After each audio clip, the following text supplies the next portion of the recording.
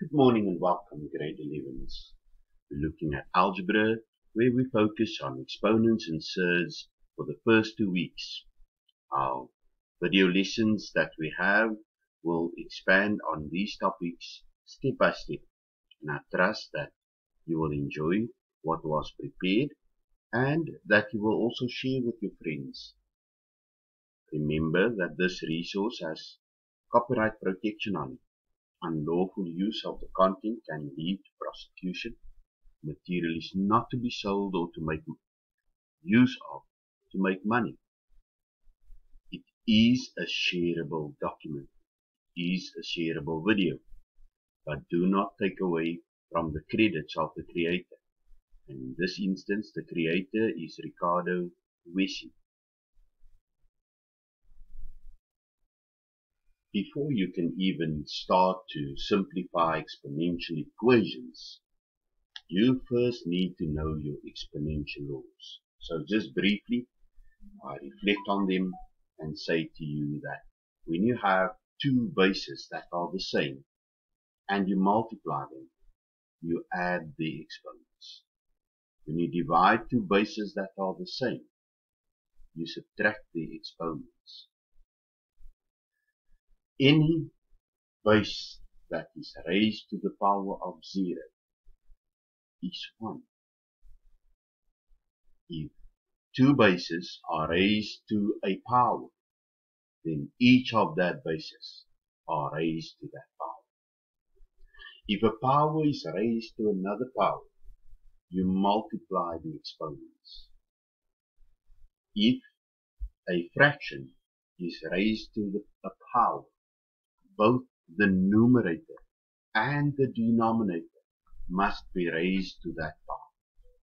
And lastly, for grade 11, we will add that if a base to a power is in a surd to whatever degree, then that base to that power, and the power must be divided by the number that is represented by the surd. For example, if this is a square root, then that will be a 2. If this is a cube root, that would be a 3. If this is to the power of 4, or the fourth root, this will be divided by 4. With this being said, I trust and hope that you could write down these laws and try to memorize them, because if you do not know them, you won't use them. And if you can't use them, then you will be unable to solve the questions that follow. So just to briefly reflect on a few things that we already know from grade 8 and 9 already, we will look at some exercises. What does 2 to the power of 5 mean? It's 2 multiplied with himself 5 times. 2 times 2 times 2 times 2 times 2 is 32. 3 squared means 3 multiplied by 3 is equal to 9. Now we get to a tricky one. When negative 3 is raised to the power of 4, and it is in brackets, it means everything is raised to the power of 4. Everything inside this bracket, so it means negative 3 times negative 3 times negative 3 times negative 3. Negative times a negative is a positive. A positive times a negative is a negative. Negative times a negative is a positive. Therefore my answer is positive. Now I have negative 3 to the power of 4. But there is no brackets. It means only the 3 is raised to the power of 4. Only the 3, not the negative sign as well. So therefore, our calculation becomes negative into 3 times 3 times 3 times 3. Therefore, our answer is negative 81. Some learners still misconstrue this one. They typed into the calculator this instead of that, because the calculator, if you do not put it in brackets, the calculator deems it as this one. And that's why a lot of learners get this type of question wrong, typing it into their calculators. Now we will briefly look at the application of all the laws. So let's go to the first one. If two bases are the same and I multiply them, then I must add the exponents. So 2 to the power of 3 times 2 to the power of 4 is equal to 2 to the power of 3 plus 4. 3 plus 4 is 7. Therefore 2 to the power of 7 is 128. Next one. When I divide two bases that are the same, 2 to the power of 5 divided by 2 to the power of 3, that gives me 2 to the power of 5 minus 3. That gives me 2 to the power of 2, which is equal to 4. Then 3 multiplied by 4, all raised to the power of 2. That will be 3 squared multiplied by 4 squared, which is 9 multiplied by 16, which is equal to 144. Because it's multiplication, I could have multiplied 3 by 4 and gotten 12. 12 squared is 12 multiplied by 12 is equal to 144. Two ways to get to the same answer, but only if it is multiplication.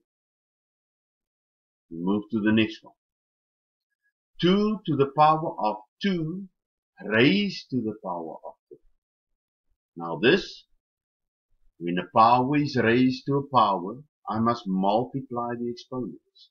So this becomes 2 to the power of 2 multiplied by 3. Therefore it is 2 to the power of 6, and my answer is 64. Alternatively, I could have said that 2 to the power of 2 raised to the power of 3, that means 2 to the power of 2 times 2 to the power of 2 times 2 to the power of 2, which will give me 2 to the power of 2 plus 2 plus 2, gives me 2 to the power of 6, still gives me 64 as an answer. So you could have applied this law and still gotten the same answer. We move swiftly along to the next one. 4 over 3, all raised to the power of 3. That means 4 to the power of 3 over 3 to the power of 3. Now 4 to the power of 3 is 64, and 3 to the power of 3 is 27. That gives me simplified 64 over 27, gives me 2 and 10 27. For the moment, I just briefly want to reflect on the following. A plus A plus A is adding. So that is 3A. But A multiplied by A means A to the power of 1 plus 1 plus 1 is A to the power of 3. When we look at expanding brackets, for example, A plus B squared, we had to say A plus B multiplied with A plus B. Then we expanded, we got the square of that, and the middle part, we said we'll have AB plus AB, and we got A squared plus 2AB plus B squared. However, when learners attempt this in the exam and we give them 4 plus 3 squared, the right answer would be 7 squared, which is 49.